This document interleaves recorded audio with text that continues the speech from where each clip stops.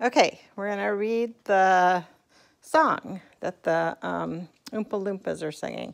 So remember, Veruca Salt went down the chute down to the incinerator, and an incinerator is a thing that burns the trash. So her parents are worried about her, but Willy Wonka says that he thinks it only gets turned on every other day. So these are it says, from far away down the corridor came the beating of the drums. Then the singing began. Veruca Salt, sang the Oompa Loompas.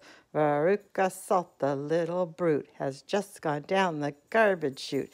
As we very rightly thought that in a case like this we ought to see the thing completely through, we've polished off her parents too. Down goes Veruca down the drain, and here perhaps we should explain that she will meet as she descends a rather different set of friends. To those that she has left behind, these won't be nearly so refined. A fish head, for example, cut this morning from a halibut.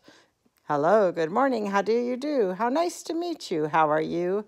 And then a little further down, a mass of others gather round. A bacon rind, some rancid lard, a loaf of bread gone stale and hard, a steak that nobody could chew, an oyster from that oyster stew, some liverwurst so old and gray, one smelled it from a mile away, a rotten nut, a reeky pear, a thing the cat left on the stair, and lots of other things as well, each with a rather horrid smell.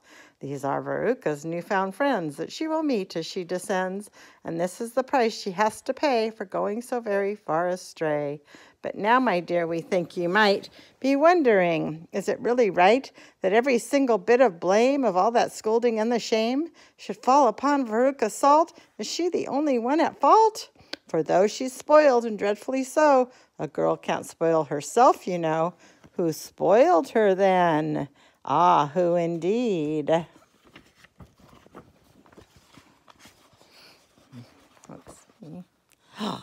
Her parent, who pandered to her every need, who turned her into such a brat, who all the culprits, who did that?